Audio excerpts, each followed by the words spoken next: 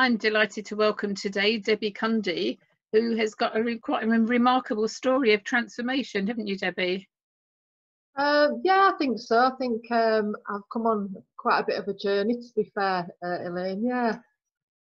So, how would you describe yourself? I'm always intrigued when I interview people and I say to them, "How do you want me to introduce you?" People like you have so many different aspects. You know, we could class you as a charity worker, a skydiver, a coach, a mentor, a guest speaker. There's all kinds of things. An amazing transformation you've done yourself with slimming. So how do you describe yourself?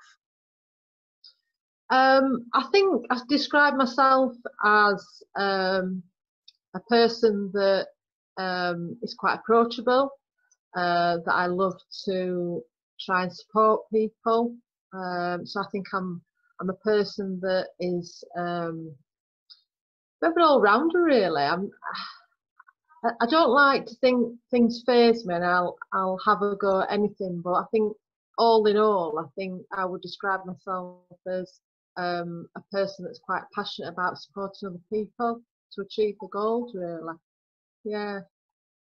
Okay. So let's go back. So where would you say your journey of transformation started? I think it was round about when I was in my sort of mid-20s, really. I was quite overweight, and I think that came from a family upbringing of the old school of feed them up, the happy scenario. And whilst we had well cooked, home cooked food, there was always in abundance. And I think not until I was probably in my late sort of mid-20s that the reality of actually being quite overweight sort of hit me like a train, really. I was invited to a prestigious event in Sheffield with my partner at the time, and I needed something nice to wear. And I think the ladies that listen to this story will resonate with that. And at the time, I was massively overweight. I was probably about a UK 24, 26 dress. And I always remember going into the Sheffield city centre and looking for something nice to wear. And that was, I think, the point where I thought, I need to do something about what I look like now. And funny enough, I'd never been on a diet ever before. And I suppose my weight never really bothered me before either. I think it was that initial wake-up call, and also at the time as well, my mum had her first heart attack at 40, about 45, and subsequently went on to have a triple heart bypass by 55. So it was these things that were sort of thinking, well, this is your big why, really, to do something about it now. So I'd never been on a diet before, as I said, and I'd got, I thought probably around about 7 stone to lose at that time. And I looked at the local slimming club, which was at the time Weight Watchers. And I remember coming to this slimming club, and it was a dark November evening. I was so nervous, and I walked into this room and I sat there, and before the event started, there was a lady sat at the side of me. I always remember her name was Sandra, and she was slim, and she was attractive, and she was beautiful. And you should never judge anyone. You should never really judge. And I thought, well, why is she here? Why is she here? I've probably got about 7, 8 stone to lose, and she looked at me and she said, "You're wondering why I'm here, aren't you?" And I said, "Yes, I am." She says, "Well, just wait till it starts." And basically, this woman, she'd lost 8 stone in weight, and she was here to basically get an award. So I suppose in a coaching term, she was where I wanted to be. She was the vision of, I could see it was doable, it was achievable. And week on week, I went to that slimming club, and I lost 7 stone in 17 months. And if I tell you, it was just remarkable, really. Like, people didn't recognise me, and I even got myself a new fella. So who's actually my husband now. But it was just remarkable, you know, that person and all the other things that I just spoke about, my mum, and the reality of not being able to get something nice to wear.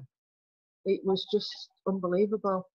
So there was I was, and I was sort of in my sort of like mid-20s, and I got myself a new partner, and so he didn't know the previous me. He just knew me as this slim person, really. And I kept my weight off. I lost 7 stone. I kept it off for probably a good about 5 years, and then in 1996, we Michael and I got married, and just 2 weeks before I were getting married, my father came. Well, we didn't realise it was as serious as what it turned out to be, but we thought it was a water infection, and he ended up going into hospital for some tests, and it turned out to be a really, really aggressive form of cancer.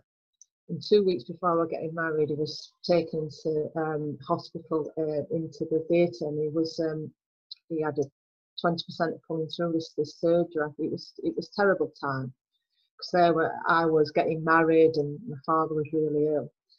And I decided to continue to get married. And I've always been quite a positive person, you know. I've always been the one, I think, who's sort of kept things together, you know. And I think that, I suppose, resonates why I went into sort of coaching and charity work and supporting people, because I think I was always the one that, if anybody wanted to have a sounding board, even when I was younger at school, or it's when I was with her, you know, she'll put you on the street. I think I was that person, and I think it was always meant to be. I'd do what I do. So we got married, and we had a beautiful wedding. And in between the reception of the day and the evening, I went to see my father in the wedding dress at the hospital, and he was basically completely out of it. He was in intensive care. It was a very strange, real time. I walked into the room, and there I was, stood at side of him, beside his bed, and did he know I was there? Probably in my heart, I think I felt I did. I had that sense that he knew I was there. And he, as I say, he went into hospital about 2 weeks before we got married, and he picked up, and he had such resilience, and he even had some of our wedding cake, you know, and we thought, he's going to pull through this. And he had such a journey to continue to go. He had skin grafts and everything. He was in a bad way. And he took a dip, and unfortunately he died the same year. So he died in November of 1996.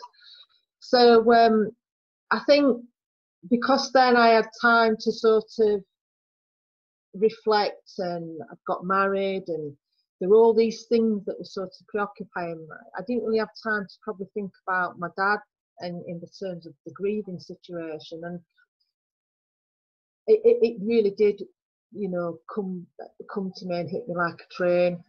And within 2 years, I put 5 stone back on in weight. So, you know, that, I mean, I understand that now. It was the emotional connection, the just reaching out for something, and it was just like that. I put 5 stone back on. So I think you have to go through this wave of resilience, don't you, where you have to go through everything. You hit rock bottom, and you just have to try and accept what's happened. And I did, and I accepted it. And I thought to myself, this is not what I want. This is not what my father would want for me. And I started to really get back on track. So I suppose with my charity aspect, I'd always been involved with Western Park Cancer Hospital in Sheffield right from its infancy, really. That started with a lady who I worked with at the time, whose son had been diagnosed with cancer, and she brought these collection boxes to work. And she'd this new charity started at the Western Park Hospital. And I became, her son overcome cancer, which was great. And then over a number of years after that, she actually got cancer herself. And we used to do the usual things together, you know, cake stalls, and I have sailed down the Howland Hospital in Sheffield a couple of times, and all the normal things that everyone does to raise money. And unfortunately, she passed away herself. She got cancer and she died. And I almost took on the mantle of making sure that these collection boxes were taken to the hospital. And I built that connection up with the charity. I wanted to know more about what they did. I wanted to know all the things really that, you know, where this money was going, what impact it had. And so over the last 25 years, which hospital charity has been formed, I've been on, I always say that the hospital charity has been a part of my instrumental journey of change, because when I knew I had to do something about getting back on track with my weight, I bought a mountain bike, and it wasn't expensive, you know, it was a couple £100 from Alfred's. And at that time, you know, I'd got 5 stone, good 5 stone to lose. So I decided to get the bike and go on like the Trans-Pennine Trail, which is, you know, was safe to go on and start to try and build some miles up. And I thought, right, well, I can actually make this work for myself, and I can actually make this a positive thing and raise money for charity as well. So what I decided to do is I decided to cycle around the Derwent Reservoir, which is not that far from myself. It's roughly around about 17 miles. Now, don't believe you and I, Elaine, when you have got, you know, 5 stone to lose and you're not particularly that fit anymore, 17 miles on a bike is a big ask. I couldn't do, Debbie, I couldn't do 17 yards on a bike. I've never had a bike that I didn't have a bike as a child, and I've tried many times since I've been an adult to try and ride a bike, and I'm just hopeless, and I've just accepted now that I'm not a bike rider. So I take my hat off to you with all that weight and the, you know, the balance needed, and 17 miles is a hell of a way. So that was your first kind of major route, was it? Yeah, it was really, yeah. So I thought, right, I'm going to do this. And I cycled 17 miles around the Derwent Reservoir for the Western Park Cancer Charity. And I was so proud of myself that I'd done it. But believe you and me, I knew I'd done it. You know, that seat at the time wasn't very forgiving. So that was my first sort of journey on getting used to a bike and raising money for Western Park again. And you know, I'd raised quite a lot of prior to that. And then I thought, right, well, if I can do 17 miles, maybe I can cycle a bit further. So I looked at other charities, and the British Heart Foundation used to do one through Sherwood Pines, and it went more off-road, and it was always around about October, November time when, you know, the weather wasn't brilliant. And I actually did that about 3 or 4 times, and that was around about 36 miles. So I was building the mileage up, but also raising money for, you know, good causes. And then I continued to do that. I did one for the Bluebell Wood, which is obviously Bluebell Wood charity for terminal children, really.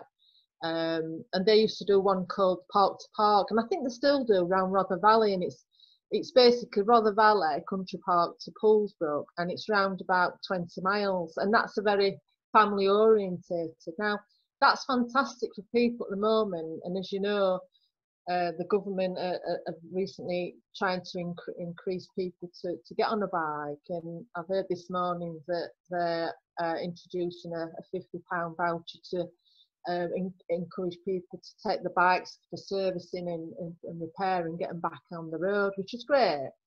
So that was a fantastic one for everyone to get involved with.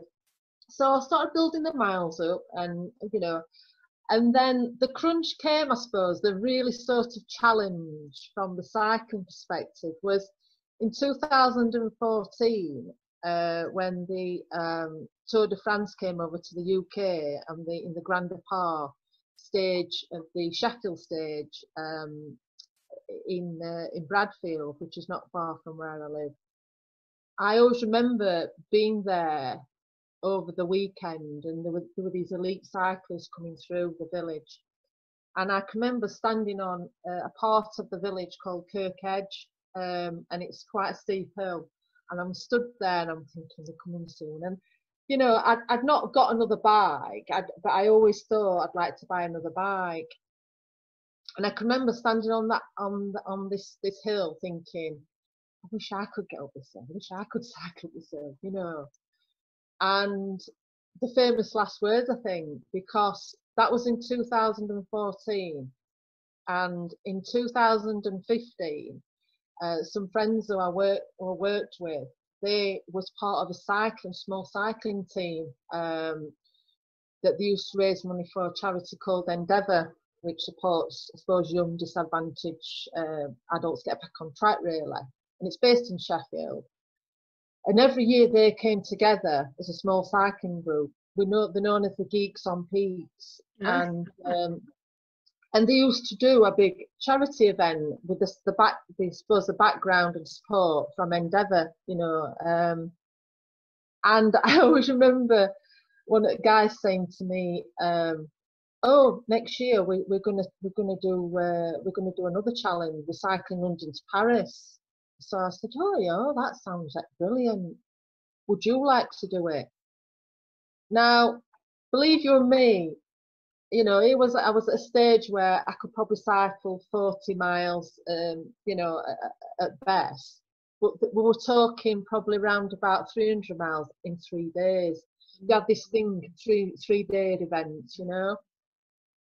And I thought to myself, yeah, I'd like to give that a go. But I knew I had a lot of training to do, a lot of, you know, focus, and certainly needed to get another bike. Now, unwittingly, I actually come from a family of cyclists. On my mum's side, mum's sister, all her social and people, friends, were all into cycling. And my cousin, he'd been in cycling from being about 14, and he's 53 now. And to be fair to him, he's been recognised himself for some of his achievements. And I would say his stature is very different to mine. You know, he's a typical cyclist. You know, there's nothing on him, very slim. You know, and I can remember going to his house and saying to him, "I'm thinking of buying another bike. Can you give me some instant tips? Oh, by the way, I'm cycling London to Paris next year." And you're like, well, oh, I says, and I need to know what I need to do. So I was tapping into his skills and resources, you know. And so I bought a road bike and a cyclocross bike, actually a Cannondale cycle, because that was my next bike. And so there I was, week in, week out. I incorporated other aspects of fitness as well. I used to go swimming at 5 o'clock, 5:30 in the morning, 2 mornings a week. I'd do kickboxing, and so there was different kinds of exercise I was doing as well, not just the cycling. And I would cycle any opportunity after work for a couple of hours and just do a few miles. Or most weekends, probably at least Saturday or Sunday, I'd be doing full day cycling. Anyway, so in 2015, I was part of this cycling group, and we cycled from London to Paris in 3 days. And that again was become the catalyst to be part of this cycling group. And I have raised money for Weston Park independently, and we raised money as a team for Endeavour. And then in 2016, we cycled across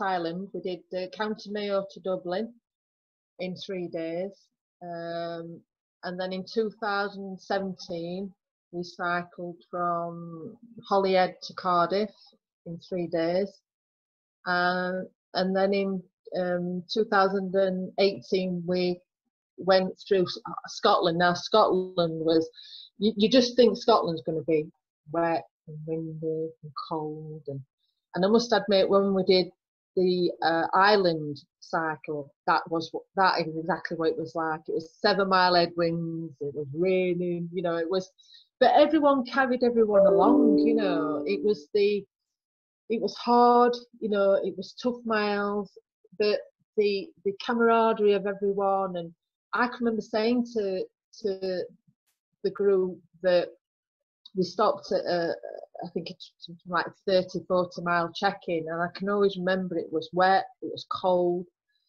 and I can remember saying, remember guys, we're doing this is just a short-term pain to gain pleasure, and the people what we're doing it for, they live with, you know, sort of challenges every day. And it was like I suppose a motivational thing that I just got in my head to say.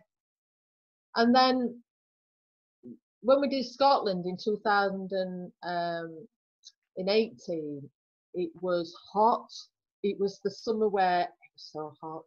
And I can remember we were cycling down from through Loch Ness, Fort William, Loch Ness, and the tar on the road was melting. It was spitting up under the frame of my bike, and it was just so hot. Now I have friends who I cycle with, Elaine, and I've got such a great mixture of friends and I've met through cycling, who some love the hot weather, hotter the better, and some prefer it cooler. And I must admit I prefer it cooler because of I do catch the sun quite quickly. So I'm a bit of a, you know, I'm a bit of a cooler weather cyclist, but even I'll go out in all weathers, I must admit. So yeah, so in 2018 we did that, and then I was absolutely delighted that in 2019 I was awarded a charity award, the Sheffield Woman of Steel Award for charity, which I was quite humble really. And it was lovely because that award was given to me by the daughter of Barbara Ragg. Now, I don't know if you know, but Barbara Ragg and her husband won a considerable amount of money on the lottery in Sheffield a few years ago, and they did a lot of work for the Children's Hospital and Western Park Cancer Hospital, I believe. And unfortunately, Barbara's passed away, but it was a daughter that presented me that award, and I thought that's lovely, you know, the recognition from a charity work. But all in all, over the period of time I've supported Western Park Cancer Hospital, I've probably raised independently, probably in the region of, I don't know, maybe going up to £30,000 maybe. And as a cycling group, over the last, well, since 2015, we've raised in the region of £155,000. Wow, now that's that, remarkable. now that, sorry. Well done, that's remarkable. Do you actually ever see any of the countryside? Because I'm guessing that your head's down and you're cycling away. I mean, all these lovely places you've been to, have you actually enjoyed anything of the countryside that you've been through? Oh yeah, absolutely. I mean, the events, you know, we're doing these events and they're quite challenging. And I mean, when we went through Wales, we went through 2 national parks, obviously the Brecon Beacons and Snowdonia. So it was lovely, you know, to see such. I mean, we managed to take some fantastic pictures. I mean, yeah, we did have to clock some miles up, but we also enjoyed it as well. You know, we enjoyed the scenery and Scotland. I mean, it's difficult to choose really, because I think Scotland was absolutely gorgeous, and I think because the weather was so nice as well, you could appreciate it. You could appreciate what you saw, and Wales again, just beautiful scenery. So yeah, we managed to. I mean, when we went to Scotland, and we followed basically into Fort William to pick Lochra, we actually came past and through Loch Ness, and I did a video outside of Loch Ness, you know. So we had time to sort of enjoy ourselves, see the scenery, but when we had to sort of get on with it, you know, we did. And unfortunately, because of the coronavirus, we were planning this month another event which incorporated a few more different disciplines as well. So we were going to go back to Scotland for Endeavour again, and obviously independently I was raising money for Western Park, and we were cycling probably about 80 to 90 miles in Scotland. We were going to do some open water swimming, kayaking, and then we're finishing with climbing Ben Nevis. And I think that was round about within just, you know, 4 days. I think we were going to 4 or 5 days we're going to do that. That was going to be this year's challenge, but obviously because of the situation, it's been postponed till next year. So that's something to look forward to next year. And also with Western Park, the hospital, the Western Park Hospital, they're celebrating 50 years this year. And I was in the infancy of organising with a friend of mine, a big event through Sheffield, a bed push.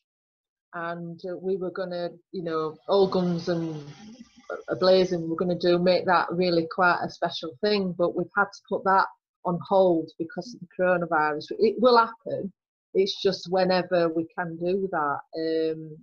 And we've been into conversations with the hospital charity, and you know, and they thought it was a fantastic idea. And then I suppose with lockdown as well has brought a lot of challenges for people. And yeah, we're lucky here. My husband's been sort of shielding really from day one. But we have got a really nice garden, and he's been pottering around in that. And we came up with this idea of raising people's sort of awareness and engaging people around gardening and encouraging people to grow sunflowers, whether they've grown them before or never grown them before. And last year was the first year that we did, and they were fantastic. So we've came up with this idea of engaging people to grow sunflowers. I've set up a Just Giving page, and basically it's just for fun. Initially, it's just for fun. It's just for people to enjoy growing sunflowers, and the amount of people, all ages and all abilities, that have been getting involved has been absolutely fantastic. From grandchildren to people you'd never think would ever learn or even get involved in growing anything. It's been brilliant. And the idea is that when your sunflowers are at the best, just basically measure the tallest one and the head, and the winner will go into my, what I call, Hall of Fame. And then the rest of the people we've asked to donate a minimum of £5 to the Just Giving page, and already people have been putting on, you know, whatever. So that's been nice, you know, that's been quite good. But I think all in all, I think my charity work and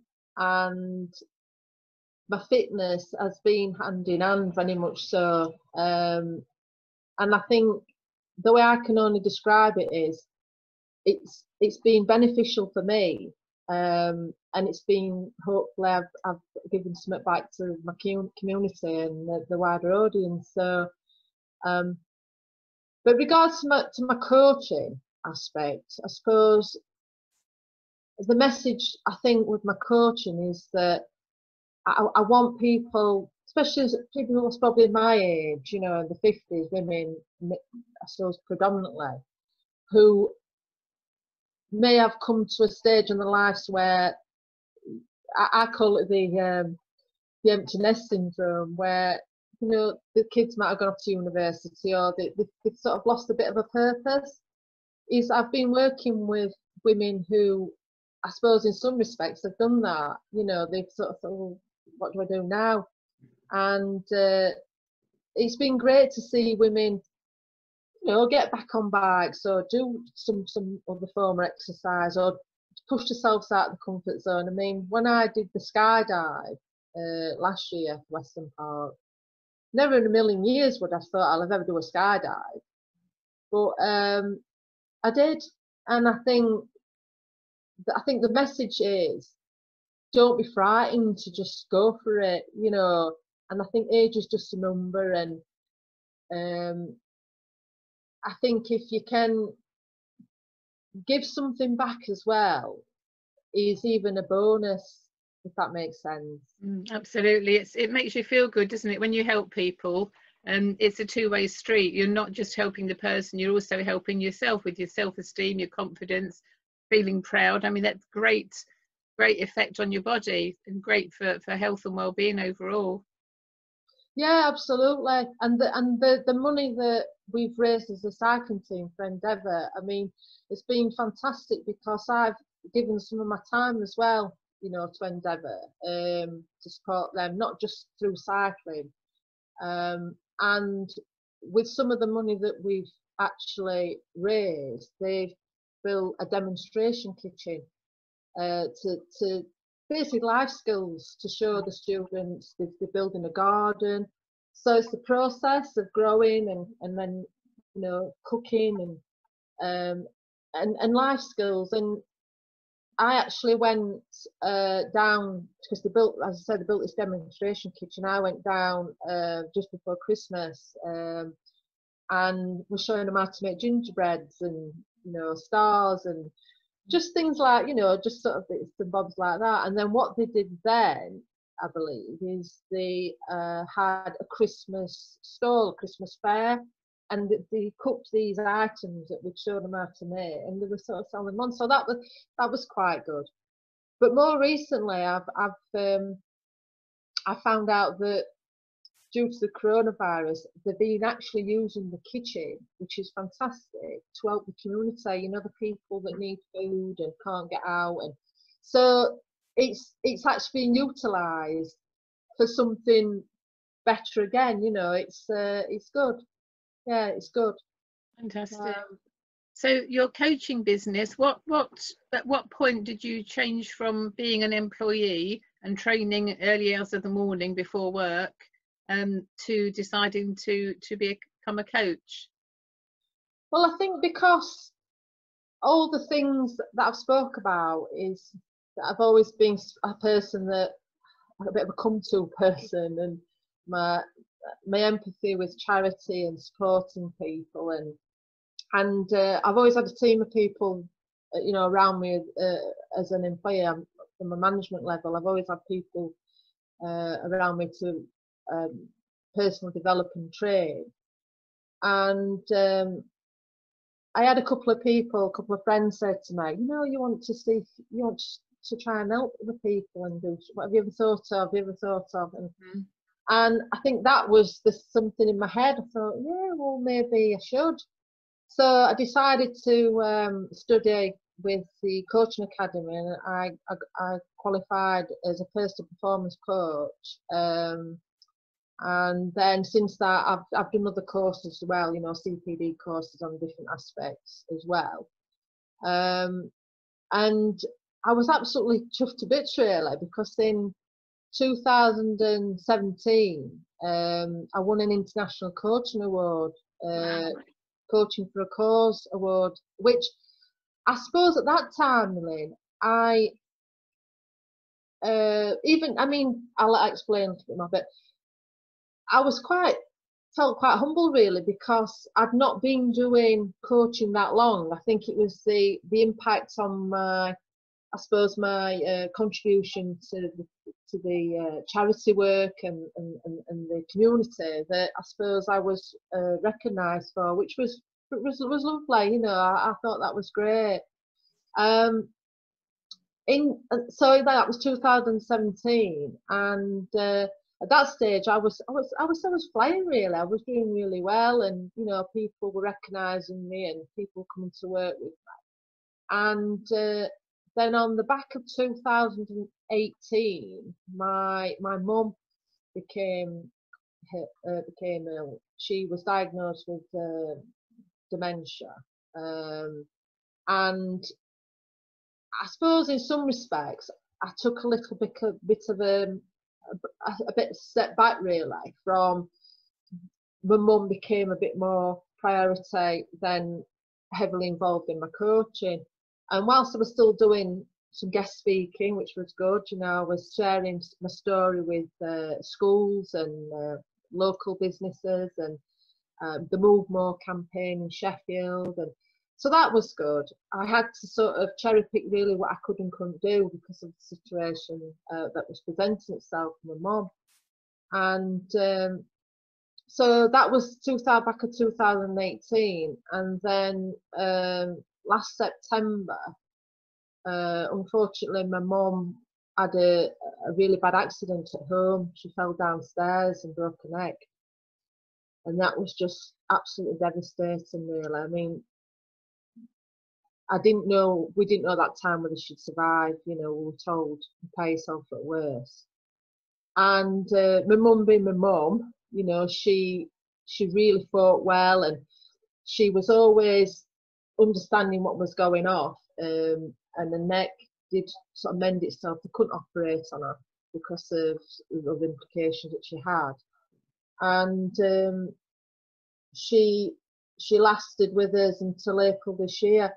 But all through that period, and I think in reflection of what had happened with my dad and the weight I put back on, and I have become more mindful about what happened then and what shouldn't happen now, and more resilient and more, I suppose it's lessons learned, because in some respects I'm just grateful that my mum, I was able to see my mum and be with her when she passed away, and I suppose in the current situation not everyone's had that opportunity really, so that I'm grateful for. I mean, I know you've lost your mum in 2015, was it? Yes. Yeah, and I can remember reading something about your mum saying, you know, go out there and basically do a good job around cancer, wasn't it? And telling everybody, how to yeah. And in some respects, both my mum and I, even though she was ill, we had these conversations. You know, I mean, every time I used to go on these cycling adventures, and you know, you can be as old as you want, but you're still, you know, still their daughter. And she used to say to me, "Oh, you'll be careful, you know, you're going weird." And then I'd come back and I'd show these little videos that I'd done at the side of Loch Ness, and pictures, and you could just see how proud she was of me, you know, and that I hold very dearly, and I think that's what's helped me not make the same mistakes with what I did with my dad. And you know, I've managed to. It's been tough. I've managed to embrace what my mum says to me and make it a positive thing, you know, going forward. So I suppose in some respects, around my coaching, I have been, you know, still coaching. I have been speaking, but the last few months, my mum took priority, and rightly so. You know, she was my mum. So I suppose now I'm sort of wanting to get, you know, back on it, help people again, support people, you know, people to come to me if they want to hear my story, or hopefully inspire them really just to enjoy life, and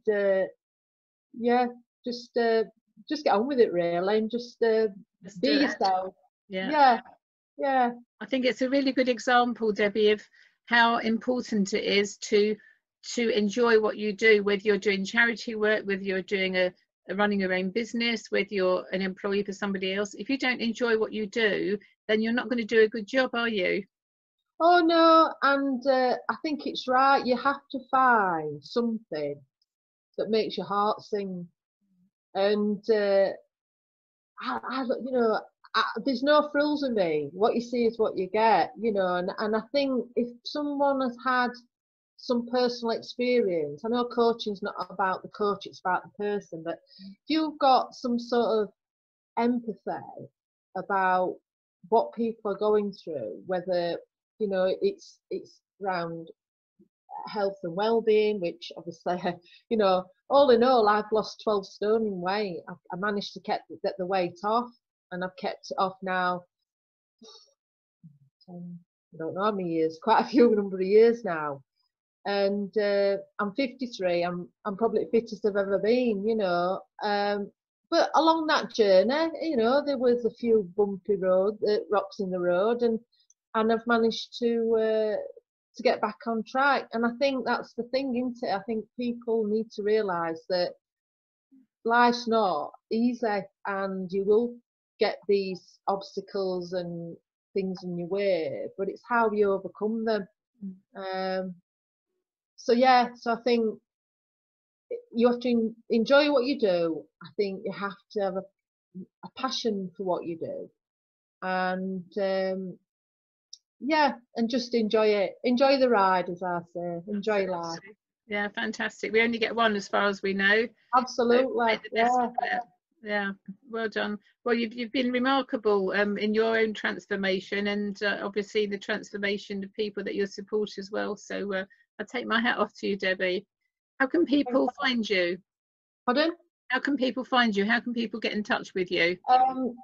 You can get on my website is deborahcundy.com, and obviously that's clarity in mind. I'm on Facebook as well. I'm on LinkedIn, Instagram. So you'll probably see a picture of me on cycling or walking. I mean, it's funny, isn't it? What I've noticed is more recently is when I was younger, I had a passion for fishing with my late father, and I've just recently taken fishing back up, which has been quite interesting. So I think I enjoy doing new interests and new hobbies and finding things to do. But no, I'm sidetracking here, aren't you, Elaine? So you can find me on deborahcundy.com. Or the usual social media things. Yeah. Okay, fantastic. And how are you spelling Cundy so people will be able to find you easily? It's Cundy, Deborah Cundy, or Debbie Cundy. You'll find me. Okay, brilliant. Well, thank you for spending time today, Debbie, and sharing your story. It's been fascinating and hopefully inspirational to many of our listeners. Thank you. Thank you. I hope people have enjoyed it. There's loads. I mean, I'm a bit of a back Billy Connolly. I start with one bit and I come back to it. So, but I've just sort of tried to say it as it is, really. It's how it's all sort of unfolded, as they say. But it's been lovely talking to you, Elaine. And have a lovely week. And thank you. I've enjoyed it. Thank you. You're welcome. Thank you.